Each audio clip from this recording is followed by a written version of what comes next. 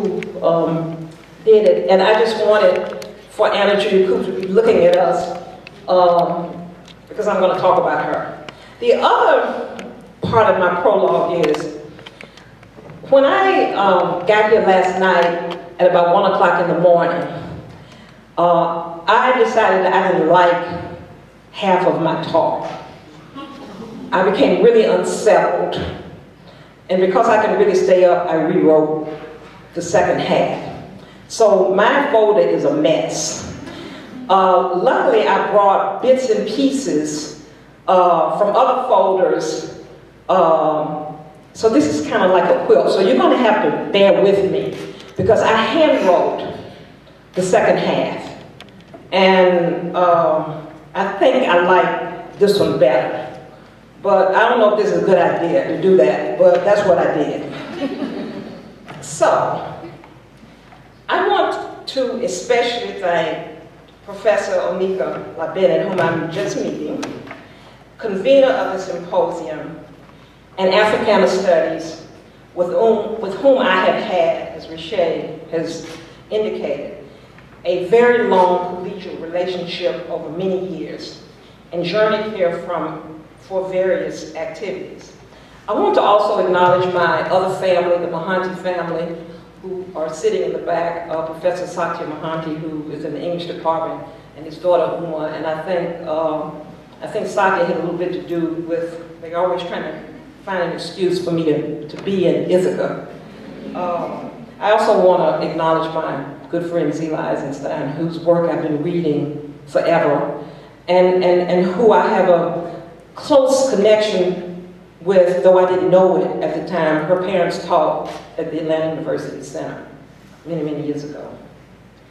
I want to acknowledge as well two of my Spelman sisters, Noliwe Brooks, interim chair, and of course Richey, who in many ways have been one of my many surrogate daughters.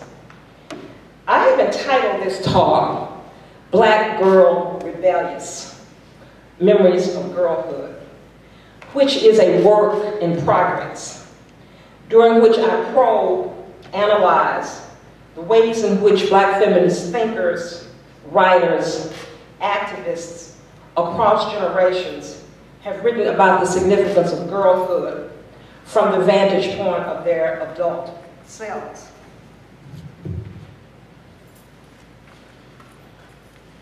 I'll be forever grateful to you, Onika, because I had not realized prior to the conference how long in the making this project has been. As founding co-editor of SAGE, a scholarly journal on Black women, we published a thematic issue on mothers and daughters, which ended up as a book project entitled Double Stitch, Black Women Write About Mothers and Daughters. This was the first edited collection that focused on Black mother-daughter relationships. And it was during that time that I imagined interviewing Black women writers, such as Toni Cade Bambara, about their relationships with their mothers. When I approached Toni in Atlanta, she looked me straight in the eye and quickly said no. But Linda Perkins' subsequent biography shed some light on their relationship, as well as Toni's relationship with her daughter, Kama, who donated her mother's private papers to our Spelman archives, which the center manages. In part, I believe, because of our annual conference on Toni Cade's amazing life and legacy. During our March conference, we do this every year, during our March conference, we previewed excerpts from filmmaker Louis Masai's documentary on Toni, and mentioned and welcomed not just now Carmen, but also Zoe, her daughter. So 2 generations. And when that documentary comes out, it is going to be amazing. So while working on Double Stitch, I began to conceptualize a book project that would examine the memoirs and private archives of selected black women activists, women, especially feminists, in order to probe more deeply an under-theorized and under-researched topic with respect to black family life. I was interested in a broad range of questions, and I'll just mention a few. Number one, what is the portrait of black girlhood that emerges in selected memoirs or the personal papers of a highly selected group of black women over time?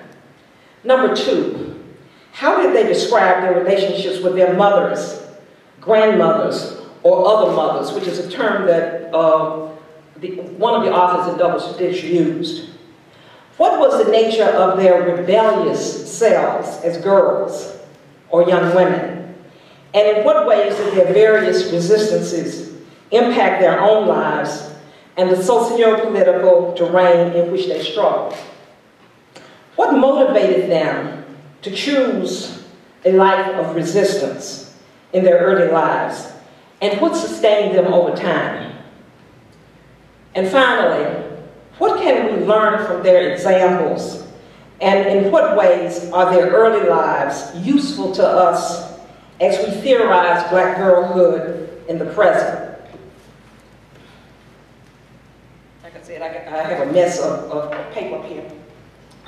At this juncture, I am reminded of a few quotes from one of the most provocative, revelatory texts, Bell Hooks' Bone Black, Memoirs of Girlhood, which was published in 1991, in which she reminds us that not enough is known about the experience of black girls in our society, and there is no one story of black girlhood. She was thinking primarily about the US context, but I think her claim is correct. When Bell Hooks penned her narrative, the field of black girlhood studies had not emerged, even though Joyce Ladner's Tomorrow's Tomorrow, which was published in 1995, was out there.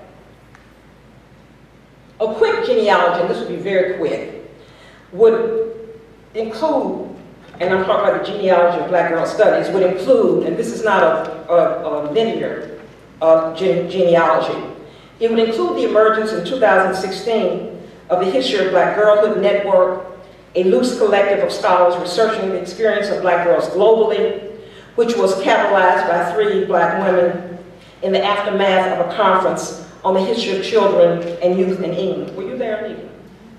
In March, the group hosted its first conference at the University of Virginia, and we can now name a growing cadre of young scholars, including, of course, Professor Bennett, who are pioneers in the field as a result of groundbreaking monographs. And I just will mention a few of them because there are too many to name all of them.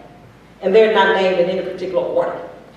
Lakeisha Michelle Simmons's Crescent City Girls, The Lives of Young Black Women in Segregated New Orleans, 2015. Ruth Nicole Brown's Black Girlhood Celebration Toward a Hip-Hop Feminist Pedagogy, and her second book, Here Our Truths, The Creative Potential of Black Girlhood, that's 2013.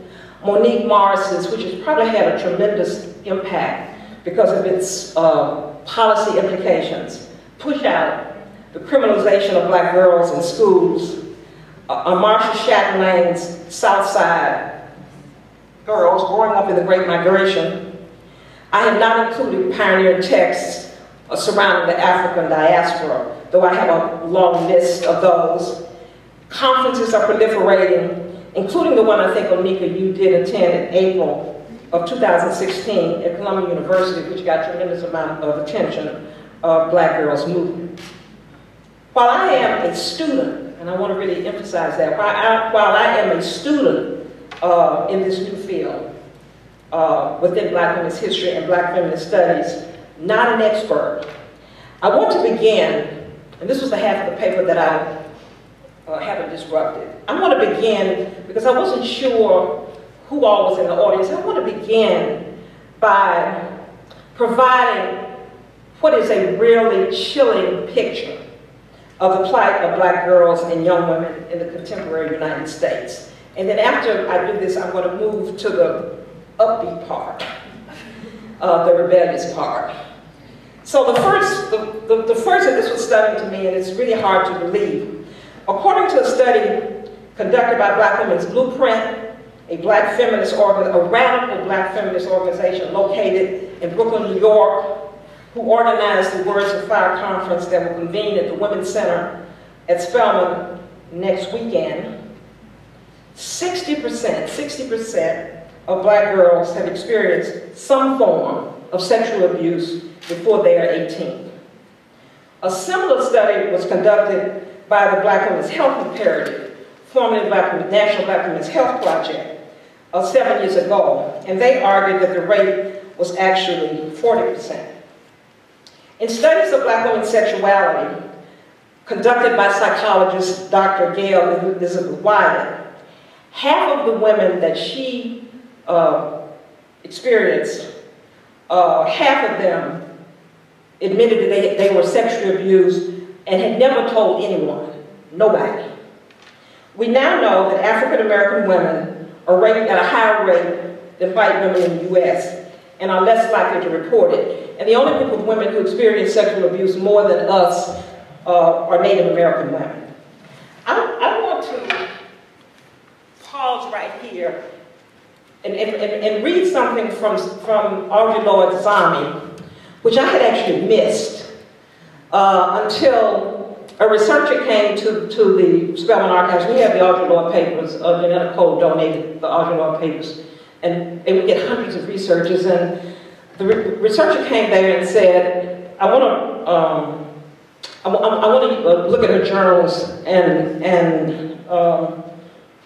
see if there's more there about Audre Lorde's own rape as a 10-year-old girl in New York. And so I just want to, it's one paragraph. And I had really missed it, and I'm now really in the journals. And where's Professor Patton?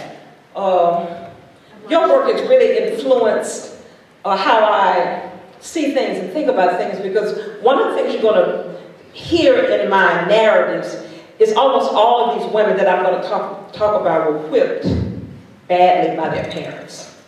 So let me just, I just want to read this 2 paragraphs. 4 years before, she's talking about the fact that she hasn't had her menstrual cycle, and her mother takes her to the doctor, presumably to find out why, but probably to make sure she's not pregnant. Takes her to the doctor, and so this stimulates this particular paragraph from Audre. But 4 years before, she's 10, so she's talking about herself at age 14. But 4 years before, I had to find out if I was going to become pregnant, because a boy from school, much bigger than me, had invited me up to the roof on my way home from the library, and then threatened to break my glasses if I didn't let him stick his thing between my legs. And at that time, I knew only that being pregnant had something to do with sex, and sex had something to do with that thin pencil-like thing, and was in general nasty, and not to be talked about by nice people. And I was afraid my mother might find out, and what would she do to me then? I was not supposed to be looking at the mailboxes in the hallway of that house anyway, even though Doris was a girl in my class at St. Mark's who lived in that house, and I was always so lonely in the summer, particularly that summer when I was 10. So after I got home, I washed myself up and lied about why I was late getting home from the library, and got a whipping for being late. That must have been a hard summer for my parents at the office too, because that was the summer that I got a whipping for something or almost every day between the 4th of July and Labor Day. When I wasn't getting whippings, I hid out at the library on 135th Street and forged notes from my mother to get books from the closed shelf and read about sex and having babies and waiting to become pregnant. Audre never shared with anybody her rape at age 10. The second thing I want to mention in terms of realities, and this has come up a lot in this gathering, so I will be very quick about this, and this is the issue of missing black girls. So I'll just mention a little bit of the stats and just sort of repeat what everybody has been saying. We know about the ways in which this culture freaks out almost when upper middle class white girls or women are missing. I mean, we see this on the news. In any case, a 2016 report of the National Conference of State Legislatures revealed that 46% of runaways and homeless youth report. So what I'm doing is giving the counter story of what you've heard, that these girls are not being snatched, from a bush. So this is what the stats indicate: that 46% of them have been physically abused. 38% report having been emotionally abused. 17% report having been forced into unwanted sexual activity with a relative or member of their household. And I just say here that I'm very pleased that Professor Patton wrote a really compelling article about the missing girls in Washington, D.C., so I don't need to repeat that.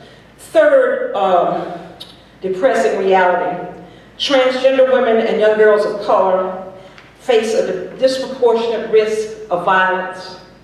35% of homicide victims in the LGBTQ community and HIV-impacted communities in 2014 were transgender females of color, according to the National Coalition of Anti-Violence Programs. And I want to just remember these three transgender human beings who got some attention in the news in New Orleans. Sierra McElveen, China Gibson, and Jacarius Holland. And I don't think any of these murders have been solved yet. I remember them also because a good friend of mine, Freddie Hill, who's become an amateur photographer in New Orleans, knew these women very well. As a result of the research of the African American Policy Forum, co-founded by Kimberly Crenshaw and Luke Harris, and I'm very close to this work as a member of the board. We now know, and we could spend a really long time on this, but I just want to mention a few things. And I also want to just mention, because this context gets left out, we now know that black girls receive more severe sentences when they enter the juvenile justice system. And rather than repeat all of this, I want to just say that you should really look at the report that the African American Policy Forum released and also pushed out, over-policed and under-protected. The more complex context of this is that the African American Policy Forum was the only black organization that took on President Obama's blackmail initiative. The African American Policy Forum, and I'm not sure that people know this, is the group that challenged the endangered black male, black boy thesis that President Obama perpetrated. And basically what they argued is that we cannot just privilege the situation of black men and boys. And I would just say that Kimberly and Luke traveled to the White House and were treated very badly.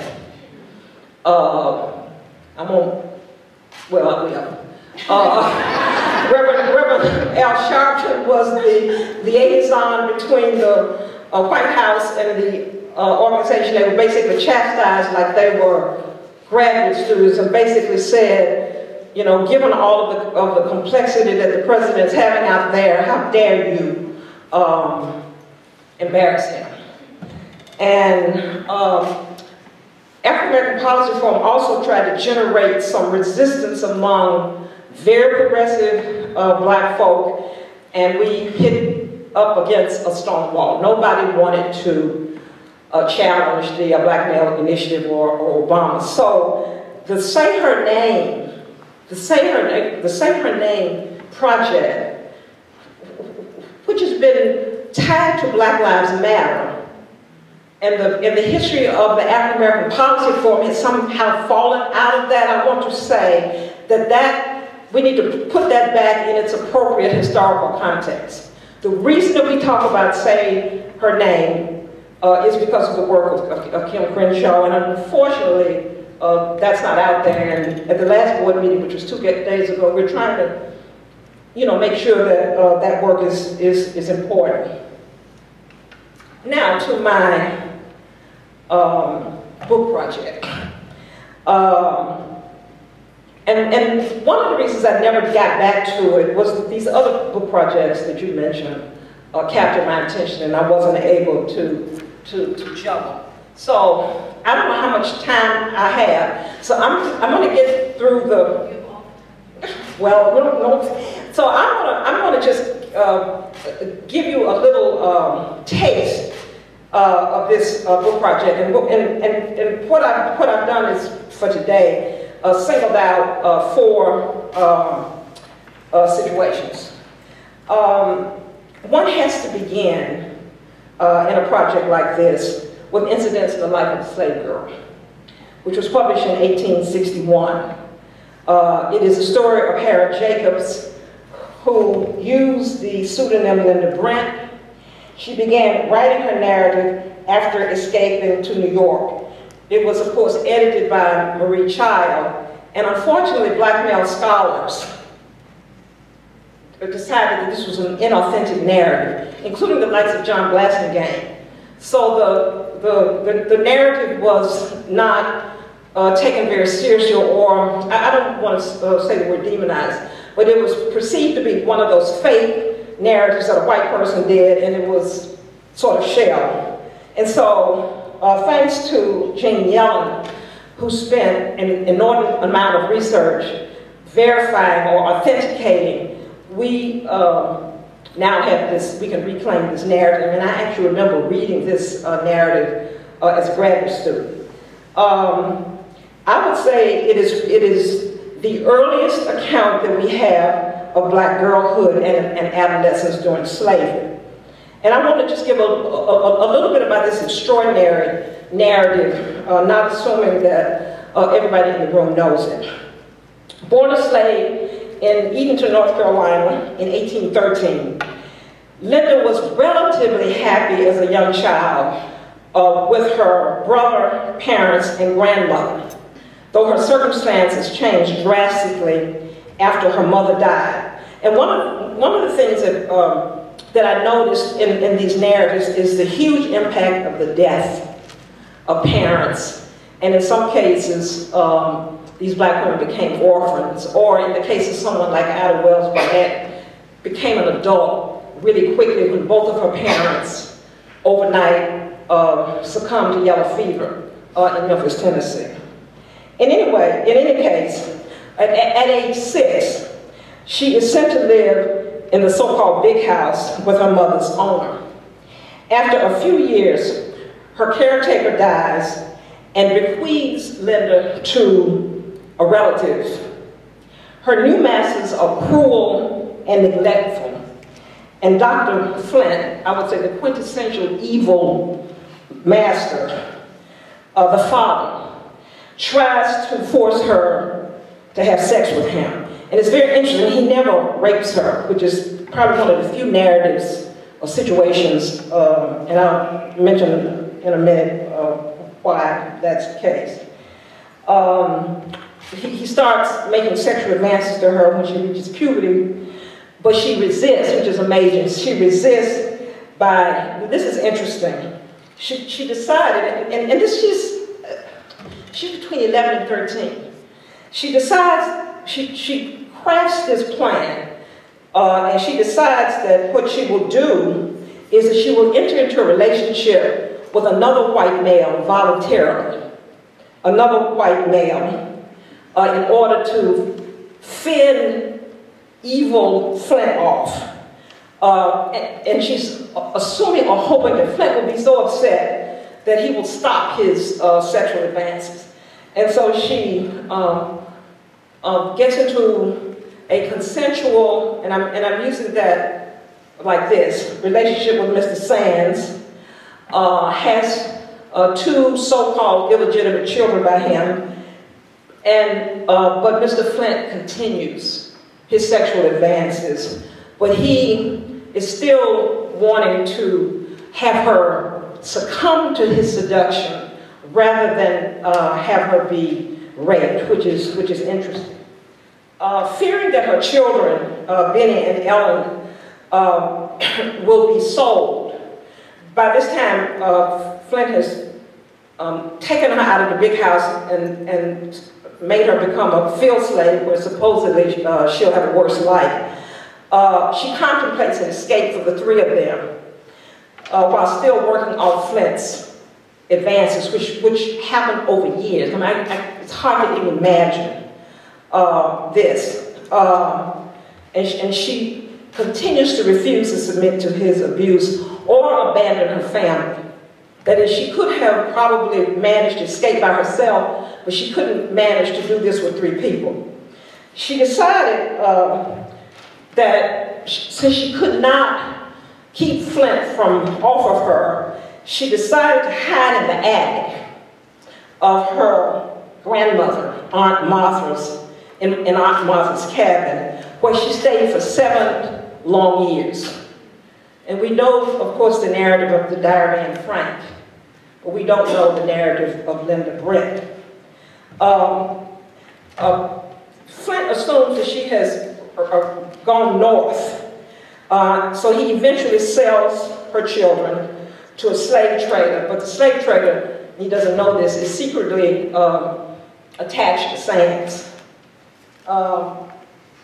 Over this 7-year period, if you can imagine, she becomes physically debilitated as a result of the confinement because she can't stand or sit. And the only joy that she has in life during this 7-year confinement is that she's able to look out through a small peephole and see her children playing. I won't continue the rest of this narrative. It's an amazing narrative, but what this underscores is the absolute horror of her girlhood, but the absolute rebelliousness. And it's hard to analyze how Linda Brent managed. My second subject for the project is Anna Julia Cooper. People know more about her. I'm going to be more brief. Born a slave in 1858 or 1859. Her father is her mother Hannah's slave master who never acknowledged her, even though she worked as a domestic servant in his household. By the way, she managed to live to be 105.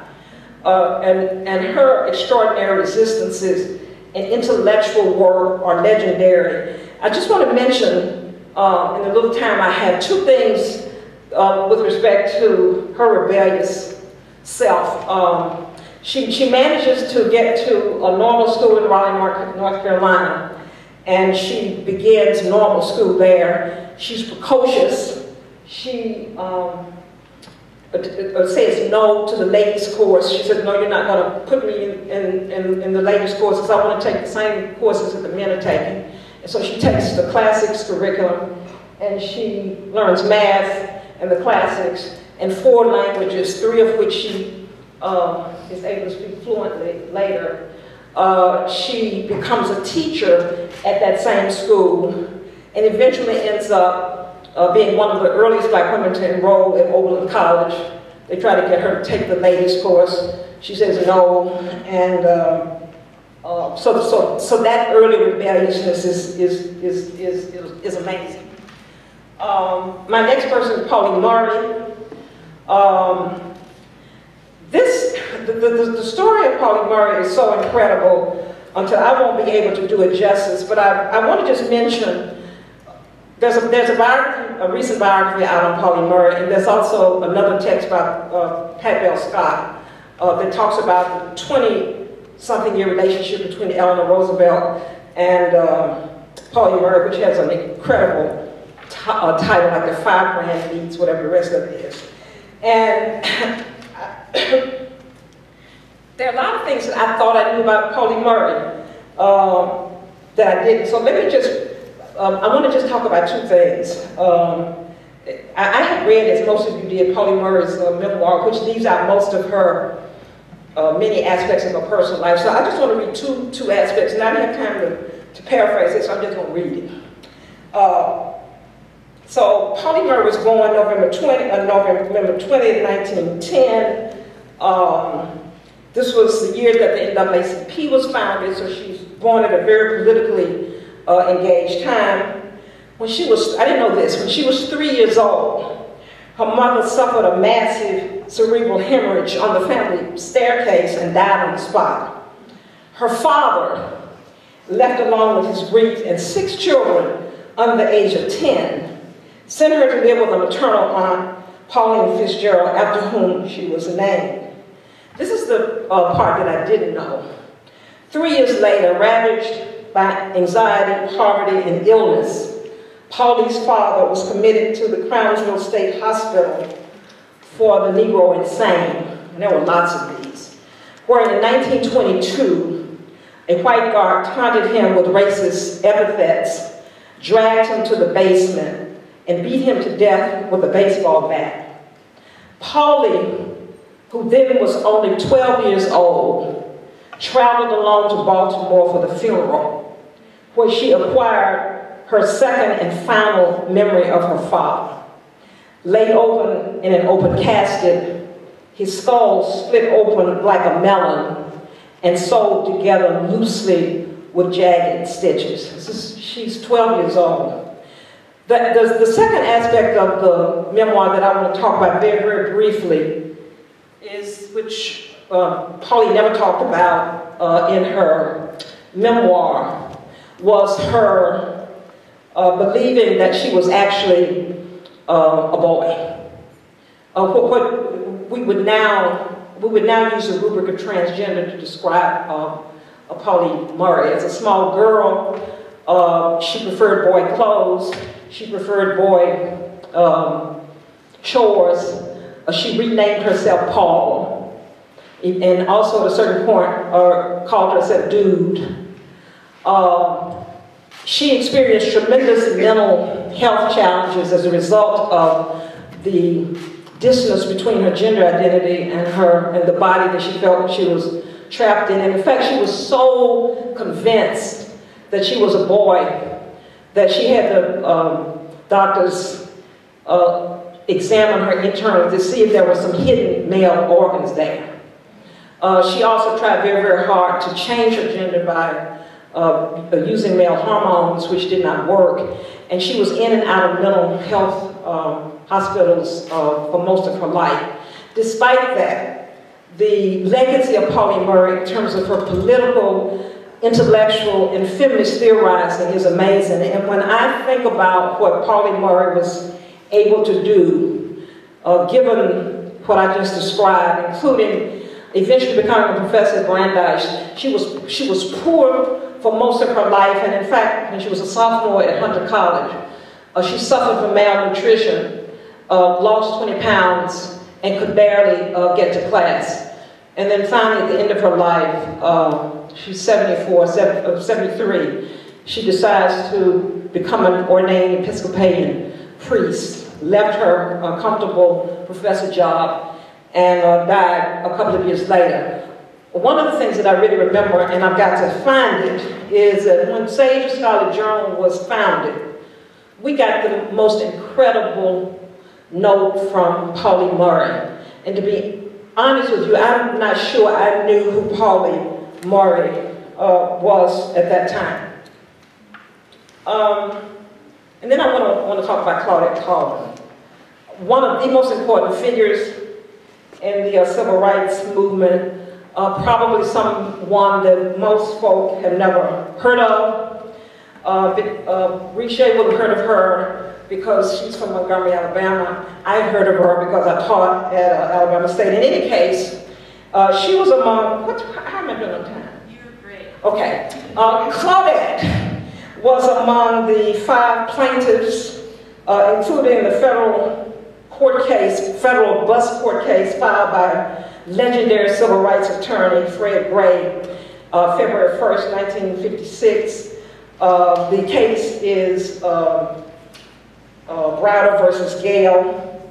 At age, how old was she? At age 16.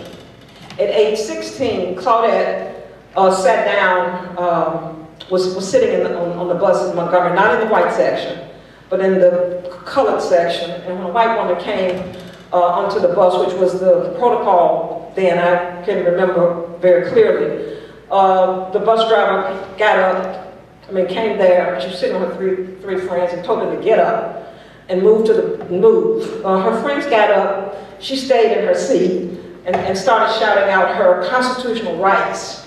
She was a member of the NAACP Youth Council and was fierce. That didn't deter him. He called the police, and she is 16 years old, and she's arrested, thrown into jail. Now, there's an interesting backstory here, which has to do with the ways in which race, gender, and class intersect. The women of the Women's Political Council, this is 9 months before Rosa Parks sits down. The Women's Political Council wanted to use the Claudette Colvin case as a case to get the Montgomery bus boycott going, and the mainstream, mostly black male civil rights establishment said, no way are we going to have Claudette Colvin, a teenager from the wrong side of the tracks, promiscuous. No way are we going to have her be involved in our cases. They lied on her and said she was pregnant, but she was not.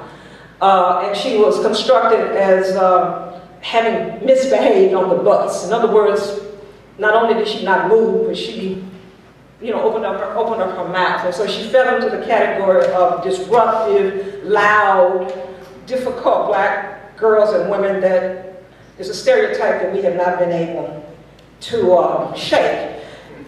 Now, during the bus boycott, she becomes pregnant as a teen, forced to drop out of school, which is what girls had to do then, was accused of sleeping with a white guy because the child was very light-skinned. I don't know why we wouldn't be familiar with that.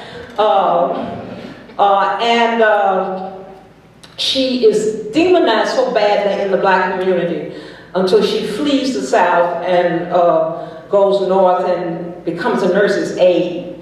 And has a challenged life around. She never finished her education and has a challenged life.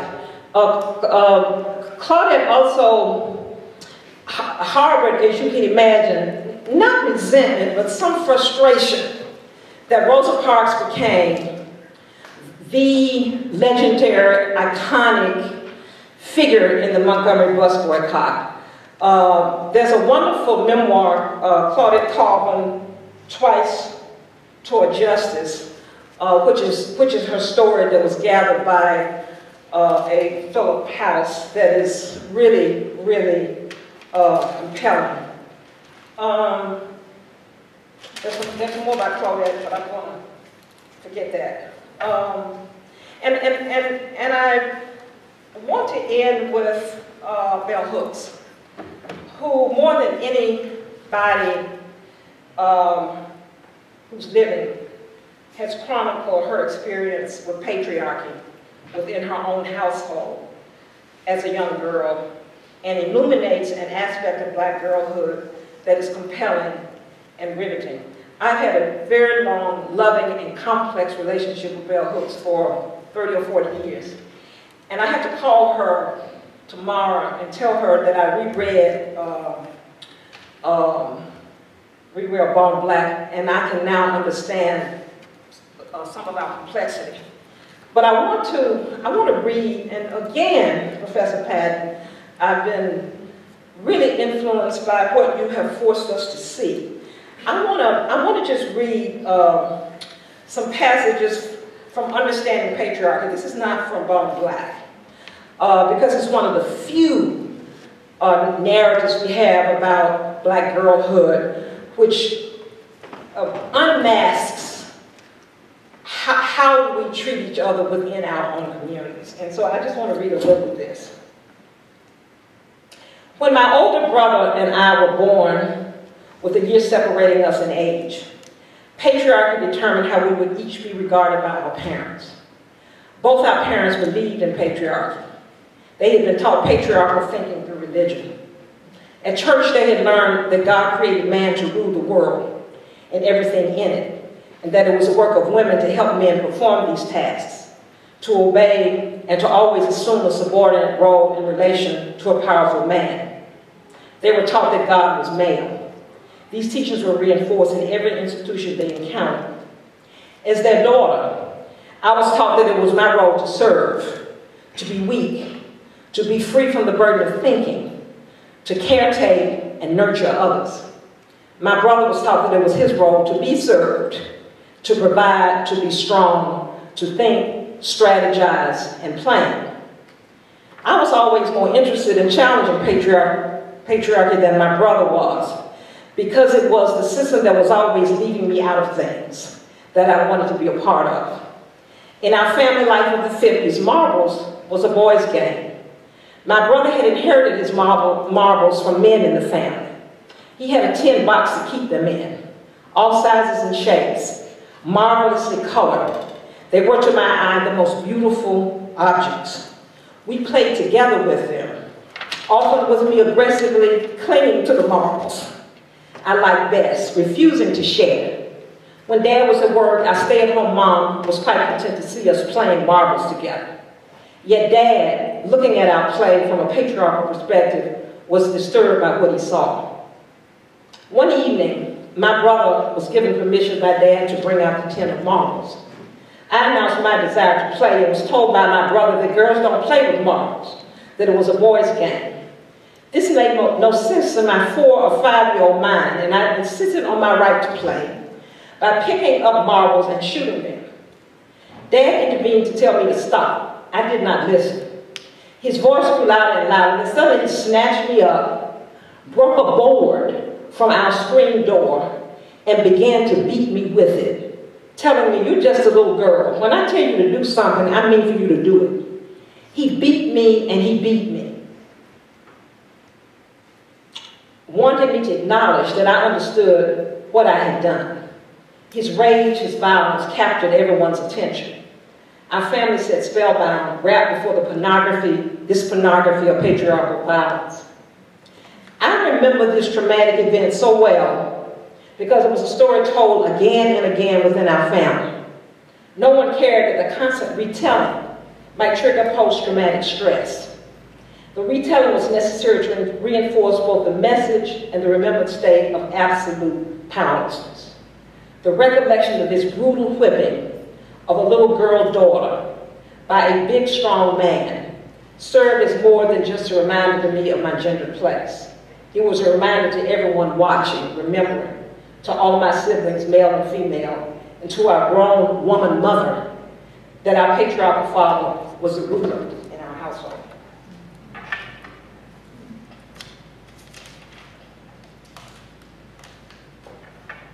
So I want to stop by saying, I don't really have an ending to this talk. I was not able to come up with an ending, but I do want to end with thinking about my own girlhood, which I have not really done.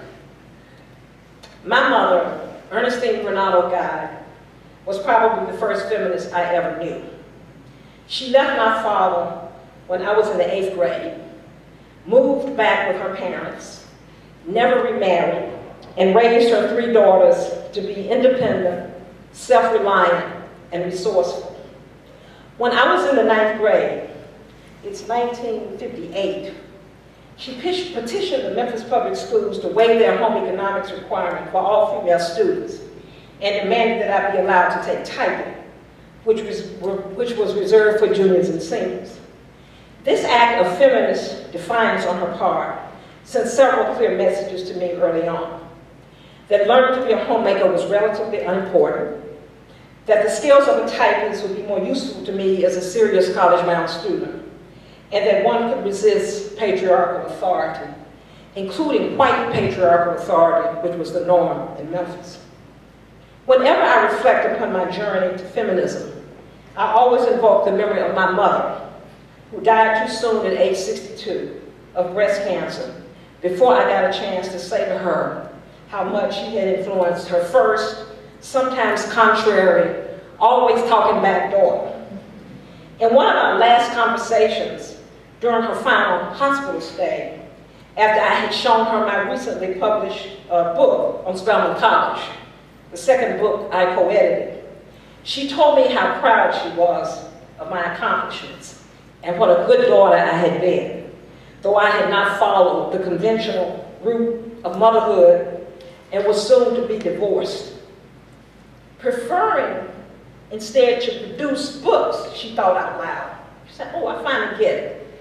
Preferring instead to produce books, I was finally forgiven by my mother on that hospital bed and granted permission to continue my intellectual passions. One of my most cherished articles is the one John Blake wrote for the Atlanta Journal-Constitution in March of 1982 on the status of women's studies, which he entitled, Independent, Mom was Professor's First Role Model, which began with this appropriate statement. Beverly Guy-Sheftall's mother didn't know what feminism was, but she embodied its principles. And finally, just a few random thoughts.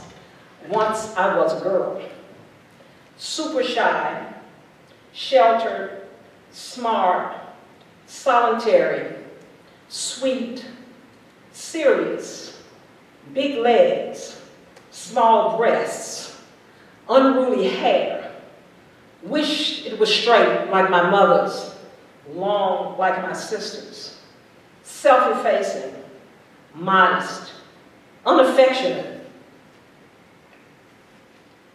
bookworm, studious, very nearsighted, sometimes silly, oldest of three girls, one rambunctious, the other one quiet, fierce, brilliant mother, non-patriarchal father, wary of boys, preferred girls, would rather read than eat, except for strawberry milkshakes, dreaded those menstrual cycles, loved my adventurous, artistic dad, maybe more than my mom, then, not now, not now. Thank you.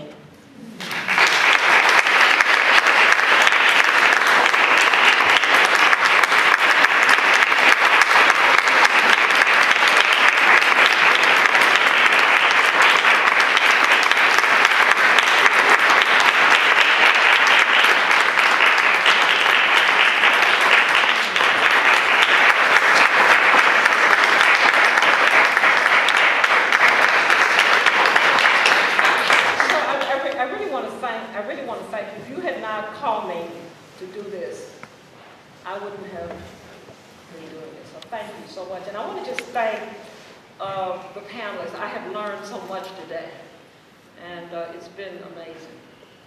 So, we have a little bit of time for questions. Shay's going to take some questions from the audience. I'll give you a second. Here, I'll give you this one.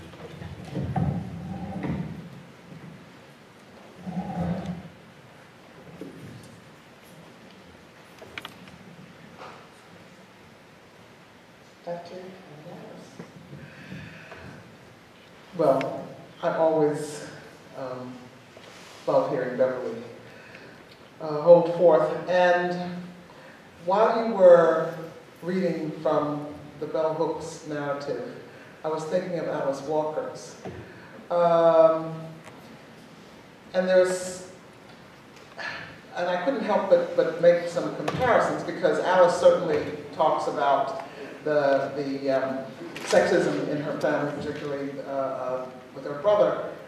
But somehow, with Belle, I hear, and I hadn't read that myself before, but in hers, I hear her analyzing and complaining about the patriarchal structure and system in her home.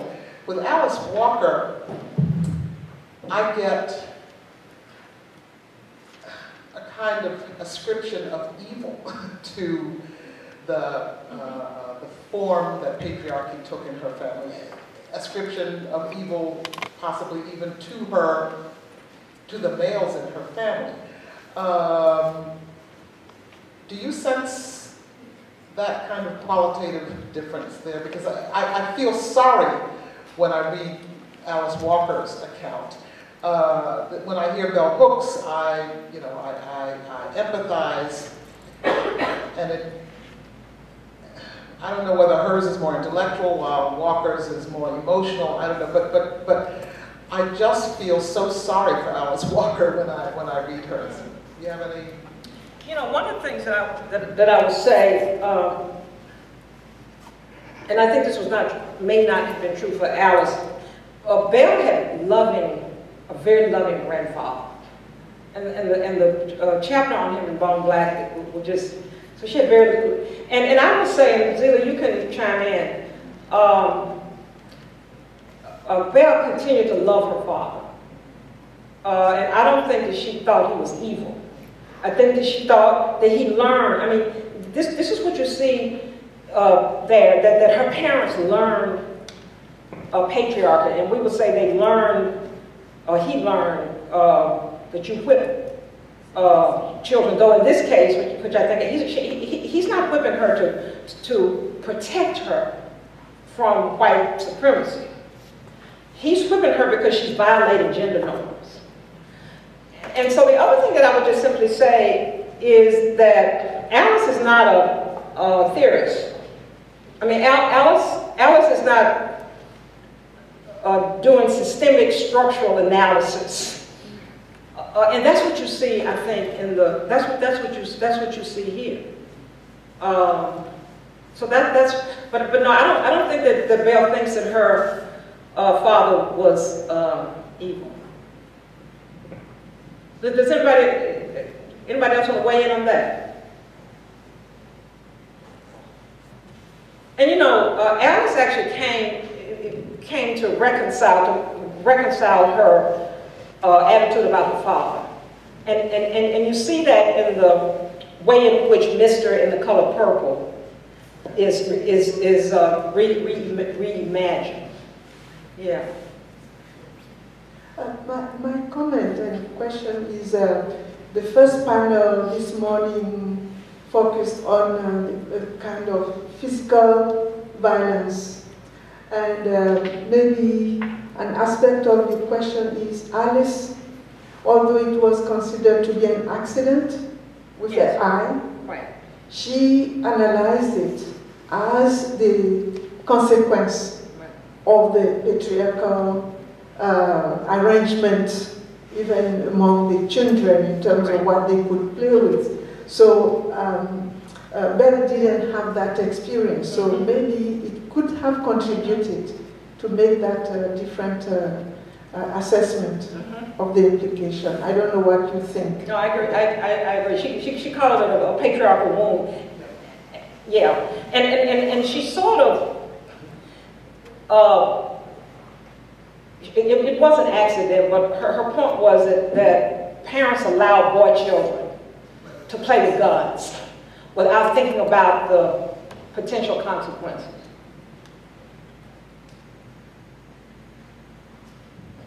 I don't know, like I'm thinking about so many different things, but one is the reimagining of blackness for black girls and black girlhood, because like your experience and the experience that you charted, I think that many of us in this room, I know I have experienced some of the things rape, sexual trauma, also being hurt by Black women in the academy, and that completely alienating you from the work that you come here to do, right? And so I guess like kind of my question or me seeking some type of resolution with that, and maybe there is none, is how do we reimagine ourselves through the university, through our communities, through the work that we do, unapologetically, because even, like I'm sure some of us are in, Binder?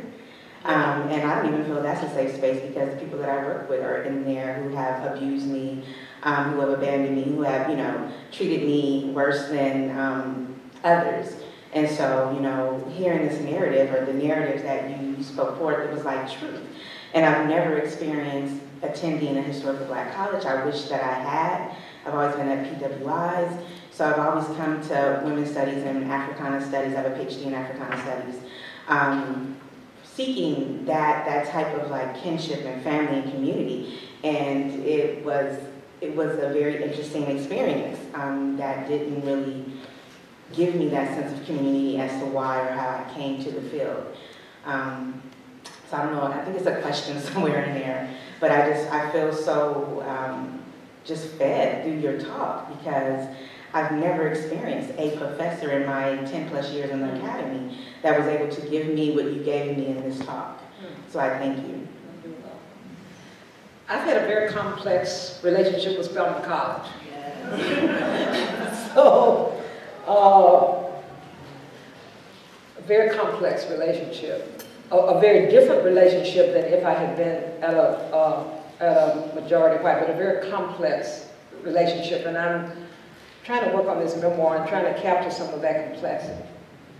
So I know what you mean. I will say though, and frequently when I say this to Black women who've been in the white academy, I have not been bruised or damaged by my work in the academy at Spelman. Frustrated, I can say a whole lot of things, but not bruised. No one has ever questioned my intellect. They question my politics, they question my sexuality, a lot of gossip, a lot of petty stuff, but I don't have to deal with, where did you get your PhD from? Indiana. I will say that I was snatched off the tenure track by the Black male president when I founded the Women's Center and had to write him a nasty letter and threatened, though I didn't have $3, threatened to have a legal response. But that was, that was about my radical feminist politics. So yeah, I know, maybe somebody else wants to weigh in on that. But when I go around talking to Black men, I would say unequivocally, I cannot imagine a better life than the life I've had as a professor.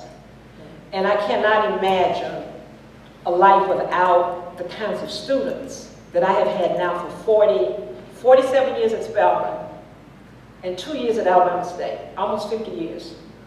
And I would say that those students, Richey is, I cannot imagine that anything could have been better than to try to politicize and nurture. And in my case, because at Spelman, 99% of the people who sit in my classes are African American, women of African descent from all, and I cannot imagine a life that would have been better than that. I can say briefly myself that it was a unique blessing to be able to be educated at a place like Spelman, because I think that there is a kind of safety there, a kind of support. I literally, as you can see from even my remarks in my introduction, fell in love with so many of my professors and really deeply admired and appreciated everything that they gave, and you know, in some cases have maintained continuing contact over the years and has continued to be taught. I think that it was the kind of experience that really sent me out into the world with a lot of advantages, and it was very empowering. So I wasn't really even anticipating in a sense that I wouldn't find that elsewhere. And I think that was the big disappointment in making the transition into the quote-unquote real world, as some people put it, because, you know, it's the kind of situation where you see that, say, not every black woman is your sister, or not every black woman is necessarily as invested in mentoring or will necessarily support or advance your interests. And I think, you know, those are sobering lessons that a lot of people have critically engaged, you know, thank goodness. The project of Presumed Incompetent in more recent years, I think, has been a valuable resource in terms of helping many people to grapple with the contradictions that black women and other women of color scholars can face when they enter institutions, initially as graduate students and then eventually as professors, because the challenges can be very real and, you know, for some never really disappear. And so increasingly, I think we need to think about strategies that can help us and sustain us. And so Presumed Incompetent is just that monumental book that provides a very useful resource. They also have a site on Facebook that they're continually updating. Another resource that I highly recommend is Deborah Gray White's book, Telling History. Cover to cover is just a beautiful and brilliant read. I only wish there were an analog in literary studies where we're hearing brilliant and distinguished historians talk about their experiences in the profession from a personal standpoint. We know we've read their books, but to hear their stories, I think, makes such a difference. And so I think that, you know, in sharing your story, you've really contributed in a powerful way. And that's one strategy for healing, too.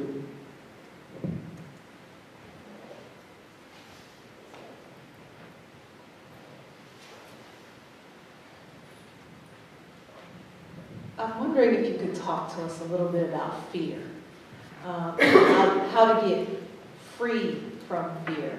That fear is often implanted in us as children, often by our mothers, fearing black males, fearing the police, you know, and it's infused in how we're socialized and how we speak and so on and so forth. And I don't know if you've seen some sort of generational shift in younger black women scholars and how they speak in public spaces, particularly on social media. Like, I'm irreverent, I curse all the time, you know, I snatch wigs, all that kind of stuff. And sometimes I have my older black women scholars who've lectured me about my behavior in social media spaces. But I'm absolutely fearless because I feel like, you know what, black women are always wrong, so I might as well just take advantage of it and do wrong anyway. But I, with all the changes in the academy, the corporatization of higher ed, fewer people getting tenure, you know, the conservative forces sort of colonizing higher ed, it's going to have real implications for the kind of scholarship we do, for our activism, and so on and so forth. So I wonder if you can address fear, you know, sort of linking it from our girlhood experiences to the kind of women we become and how we speak and conduct ourselves in and outside of the academy. So let me just say, being of a generation who was not in the public sphere because of the internet, I cannot imagine what it would have been like if I were the age of young people with social media and experiencing the cyber bullying and terrorism. I'm going to just give you one example. our amazing women's studies feminist students who organized a mobilization against misogynist hip-hop a few years ago began to experience from our students at Spelman and students in Morehouse a huge internet attack. Their names were called out. They were called lesbians.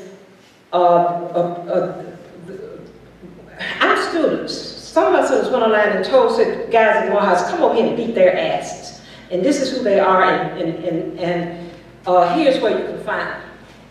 I have no capacity to understand that. And these are some of those students I know. And number two, those students were petrified. And I didn't have much, I didn't know, I had very little that I mean, what I said, I'm sure was kind of useless.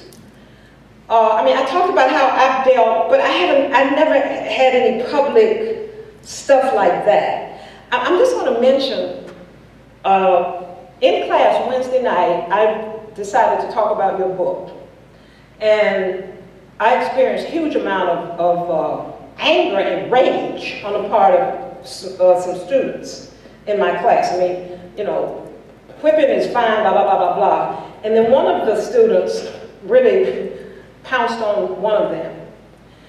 And, pounced on two of them. And we talked after class. She was, you know, she asked me, you know, what did you think? I said, you know, you did what you should have done. When she and her friend left my office, 3 of those women were downstairs threatening to beat her ass. I mean, it was just really unbelievable. She came back upstairs. She came back upstairs. She was, I mean, she could not believe, you know, she just could not believe. She was frightened. She was, you know, so I did the best I could. But you know, what can you say other than, you know, stay here a while? Do you want me to call security? Do we think they're gone? We look out the window. We looked out of the window. I mean, we were like, you know, it was just unbelievable.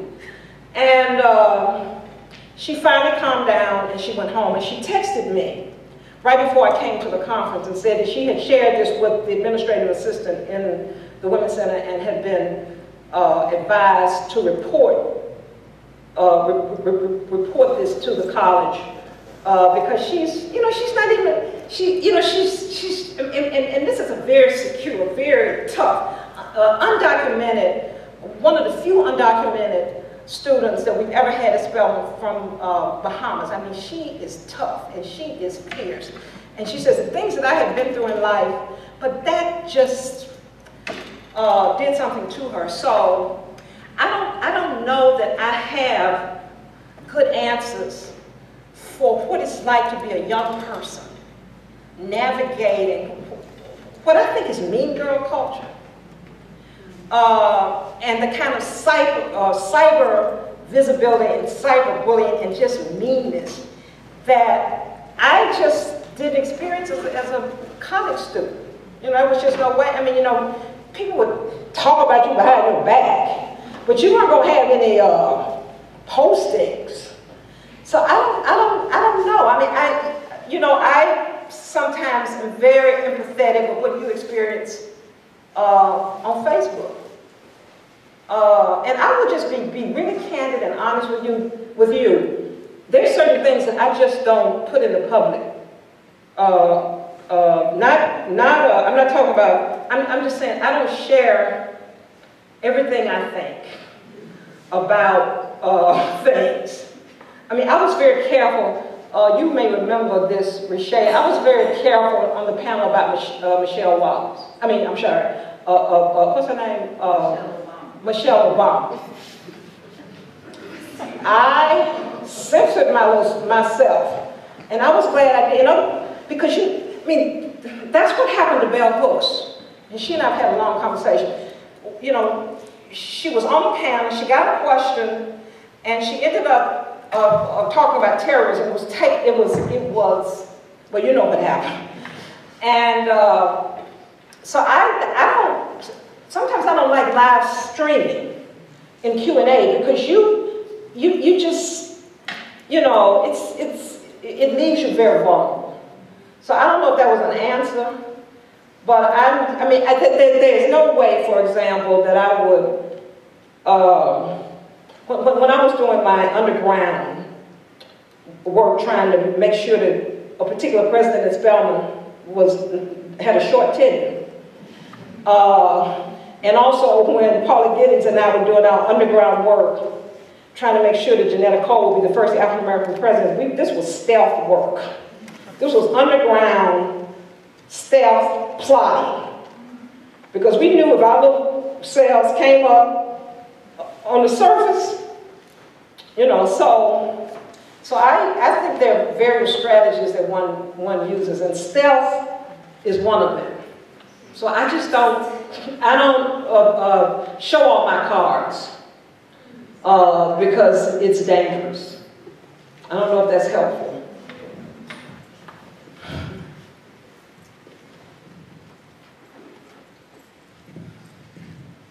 And let me just say, because I really do need to say this, that's not respectability politics. Okay, that's strategic revolution. Okay. Let's be really, really clear that a lot of what old girls like me do, we learn from our mothers, which is there are certain things that you don't reveal. So, yeah.